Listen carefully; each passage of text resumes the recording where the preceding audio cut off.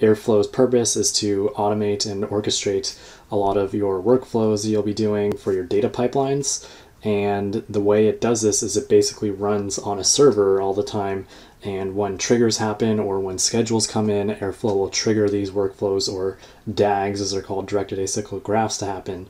And within each one of your DAGs, you'll have tasks or nodes, and these nodes will have dependencies between them to make sure that things upstream and downstream of each one of your tasks successfully completes before you continue on with your workflows. And so I'm going to provide a link to all this code in GitHub, but basically all you need to do to get started is very simple.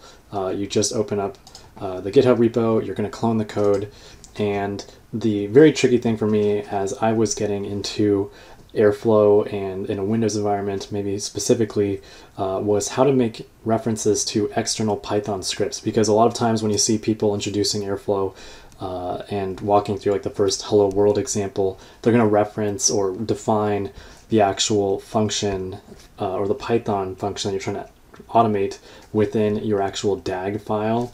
And so in my case, I have my DAG file defined at the root of my project under this thing called crm elastic dag.py, and right now it's just a demo file, doesn't really contain anything. But basically what we're doing is we're defining our DAG object, and then we're going to be assigning or providing a task or an operator for our DAG to actually do. And so in this case, I want to execute a Python function every day, for instance. That's the reason why within my DAG, I've given it a DAG ID.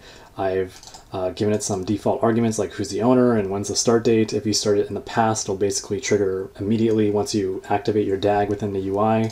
And then finally, you define your schedule interval, and you can use the little quick notation @daily just to make this thing run every day without having to incorporate a bunch of other packages.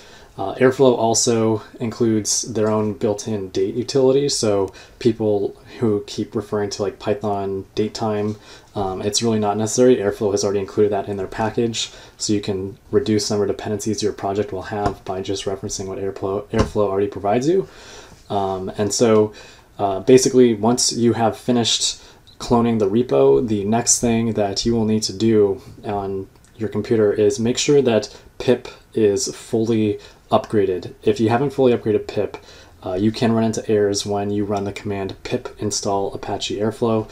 I'll provide a description of this in the actual content or description of this video.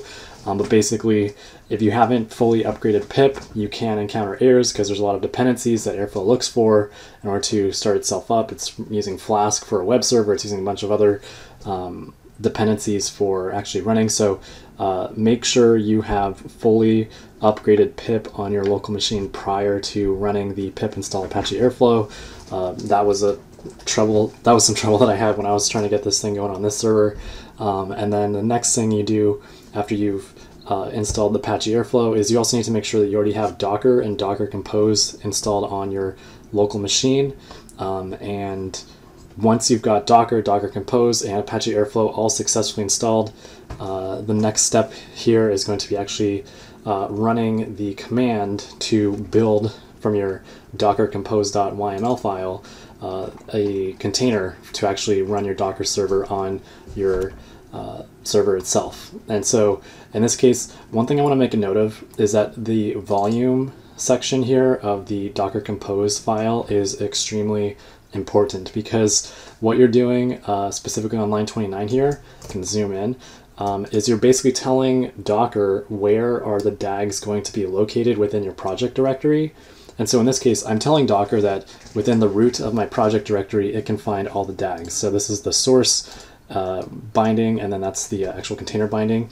And so within Airflow, if you change this value and you don't have an actual Python file present for your DAGs, it won't find it. And when you actually run the Airflow container, it's going to tell you it can't find any DAGs. So it can be a bit frustrating. So just make sure that you are following this exact clone of the repo when you're doing this. Make sure you have the same file structure. And so in my case, in order to have a little script here that I've called Hello World, its task ID is hello, and it calls a Python script called hello.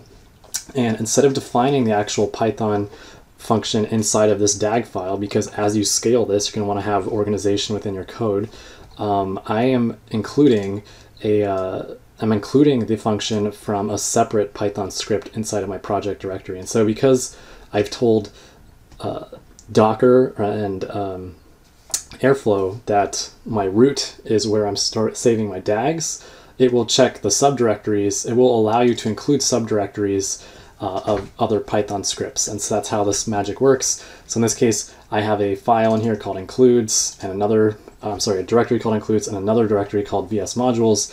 And then within VS modules, I've defined this script here. And I just wrote one function here called hello, and it just prints out hello. And so once you've done all this stuff and you understand the file structure, you can begin to include more function definitions, additional Python scripts to include. You can begin to really scale up your actual data pipelines. Now you're ready to actually go in here and just type in docker compose up. And I'm going to leave off the -d so we can actually see the output from our server in this case. But right now, if this is the first time you're doing it, it will take it a little bit of time as it is configuring everything, downloading the layers and all that from Docker Hub. And in this case, we're seeing that it is needing to do some upgrades. And so once this process finishes, the way you actually begin to interact with your Docker, with your actual Airflow, I'm going to open up a new window here, is you go to localhost port 8080. And in my case, we can see that it takes us to this nice page, and we can click on our DAG right here. Our DAG is currently off, so it's not running. But when I flip it on and I hit refresh, we can see that right now it's that light green status, meaning that it's running. And then if we refresh this again, we'll see that the task has successfully completed. And what that means, if we click on this within the tree view for the actual task, and we look at the log, is we can see it running the print statement that we actually told it to do. And so if we wanted to update our code a little bit, so hello from an external Python script, and then we save this. One thing you can do is just let this thing update itself.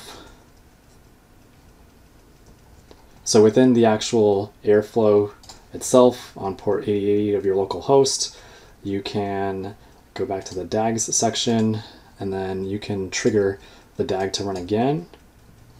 You can see it's running right now. And then when we refresh this, we should see that it successfully completes. We're going to open this up, and we're going to see the later completion date here. And I'm going to view the log. And we can see it saying hello from an external Python script. So that is how easy it is to get started with Airflow on this repo. If you clone it, you can do what I did and struggle and spend many hours trying to figure out how to get these external Python scripts referenced and how to properly set up your config file to allow for it. But if you file this example, you'll be well on your way to having a good, clean, organized data pipeline for your actual Airflow build. So that's going to wrap things up for this video. Thank you all for watching. Let me know if you have any questions, and take care.